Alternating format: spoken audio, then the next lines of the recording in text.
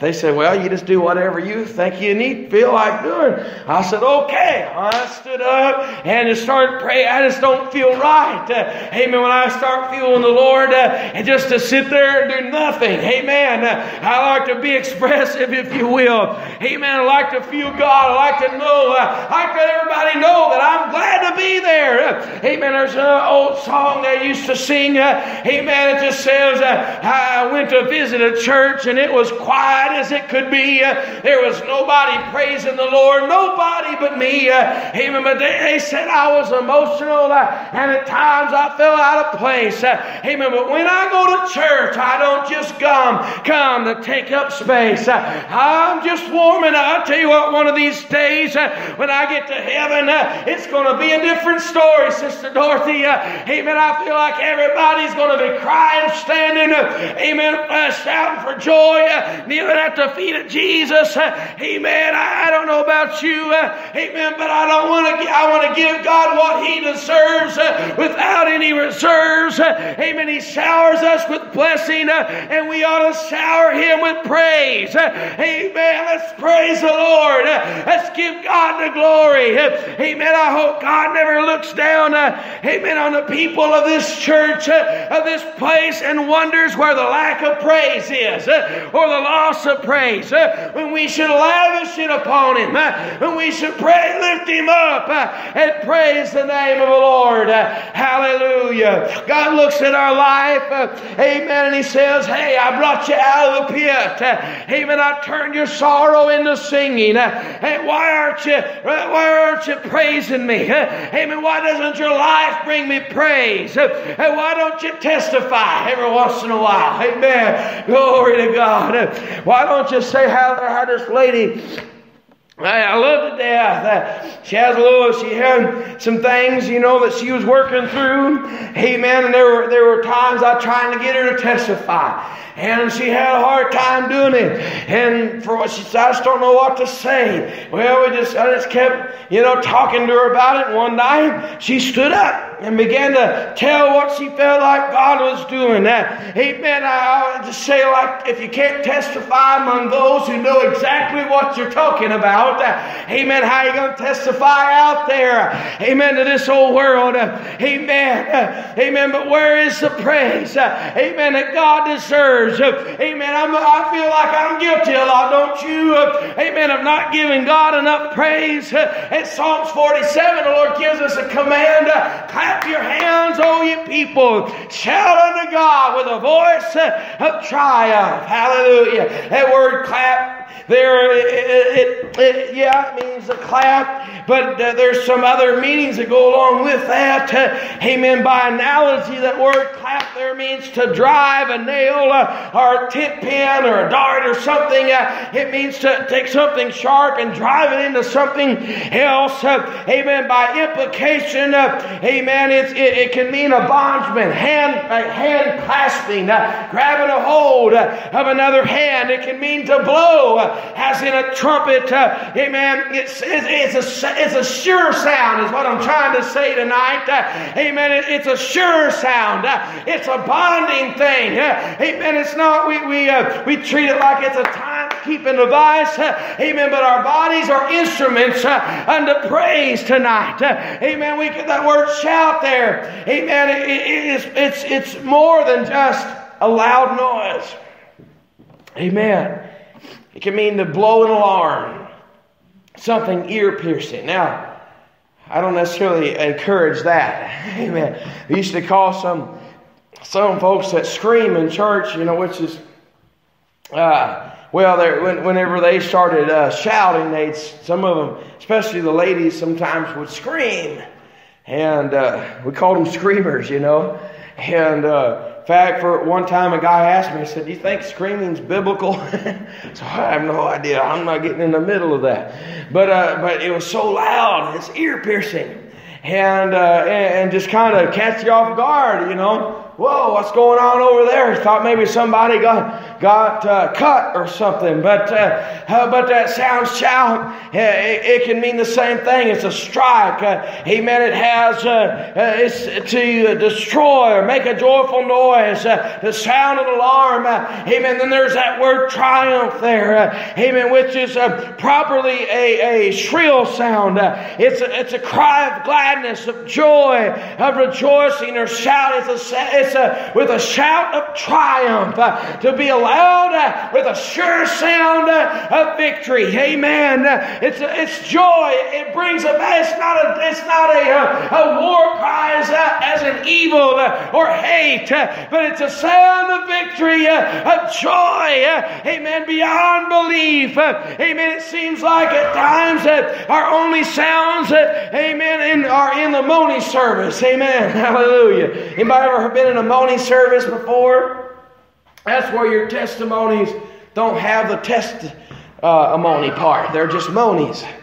Amen. Well, the devil's been on my back, trying to hold me back all week. Or this is how, they'll say, well, I'm glad to be saved. Amen, but I'm really struggling. I need you to pray. Well, that's fine. We need you to pray. We want to pray for you. Amen, but sometimes it feels like the only voice, the only shout that we're hearing is not one of triumph, but it's almost one of defeat. Amen, God's children are a victorious people. Amen, God's children, amen, God's church is a glorious church. Amen, hallelujah. And we can sing praise in the middle of any type of problem tonight. Hallelujah. We don't have a right to remain silent. Amen. The citizens of Feldkirch, Austria, didn't know what to do. Napoleon's massive army was preparing to attack.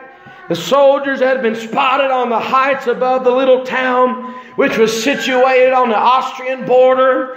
A council of citizens was hastily summoned to decide whether they should try to defend themselves or whether they should display the white flag of surrender. It happened to be Easter Sunday, and the people had gathered in the local church, and the pastor rose and said, "Friends, we've been counting on our own strength, and apparently that has failed.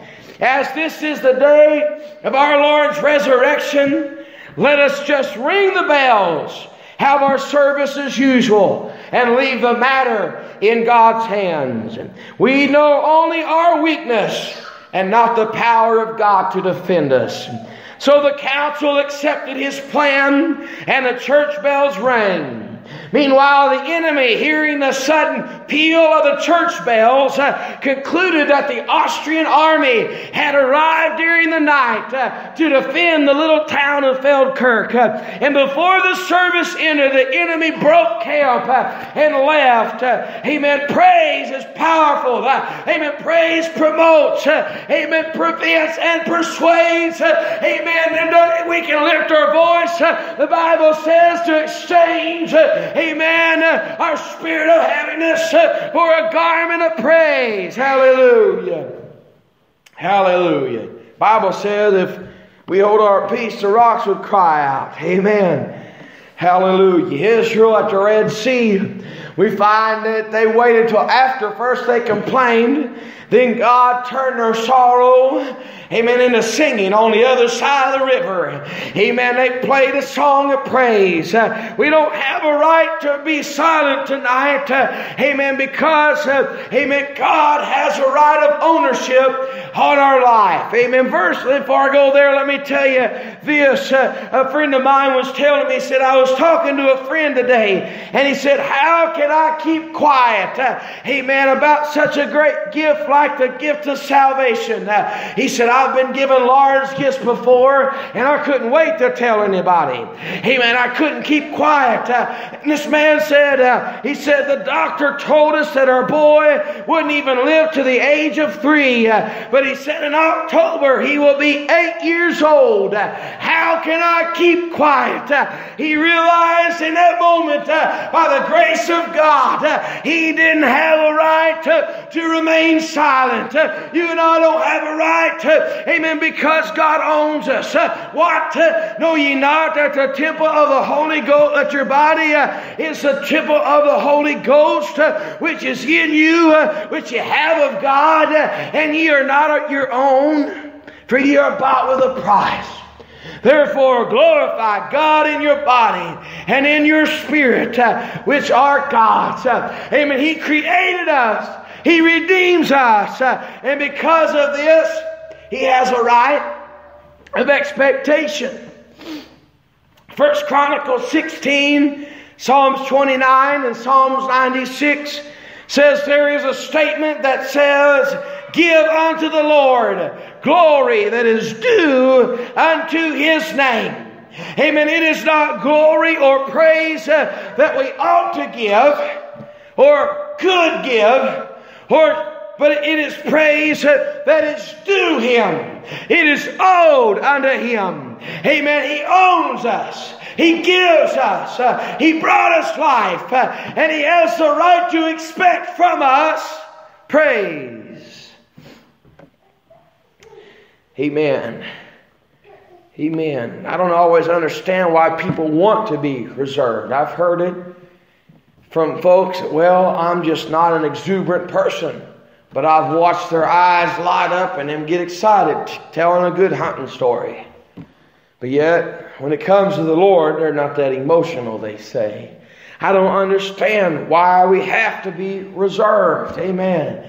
Amen. I believe if we serve a living God, He ought to receive a living praise. Amen. Paul Revere couldn't be quiet about how the British were coming. And one of these days, there's one greater than the British ever could have hoped to be. Amen. His name's Jesus. And Jesus is coming. Amen. Jesus is coming. Amen. Hallelujah. Amen. We pay our dues every month to the car payment. Amen. To the house payment. To the insurance company. Because they provide coverage. Amen. And you and I think, amen, that God deserves less. Amen. Than a few words. Amen. When it comes, amen, all that He's given us, all that He's supplied for us, all that He's brought us out of. I find when I try to remain silent, amen, something starts bubbling up. Amen. It's hard to hold it in. Hallelujah. Glory to God. Amen.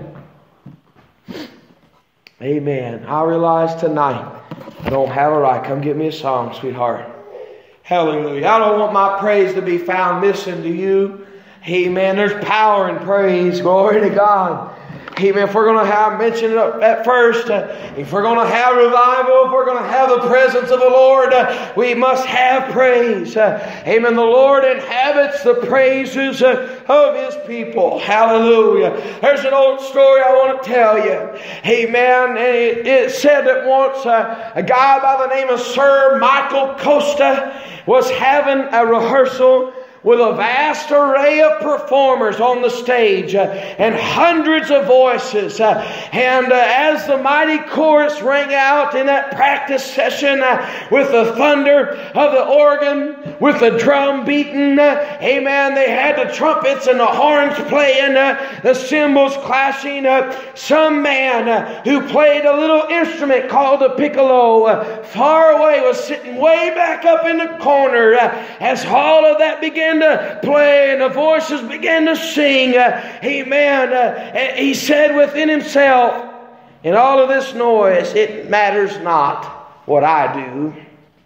And so he ceased to play the piccolo. He just pretended to play. But suddenly that conductor, Sir Michael Costa, he stopped, raised his hands, amen, and stopped all the music. And when it was all quiet, he cried with a loud voice, "Where is the piccolo?" Amen. Maybe nobody else heard him. Maybe that man thought his praise was insignificant. Amen. But in that moment, when that great conductor was listening, he was listening for that little voice. And And when he didn't hear it, it was important enough to stop. And in his mind, all was spoiled because the piccolo failed to take up its part. And you and I, we've got a great high priest, a great king, a great lover of worship, and he's listening for your voice. He's listening for my voice. Hallelujah. Let the redeemed of the Lord say so.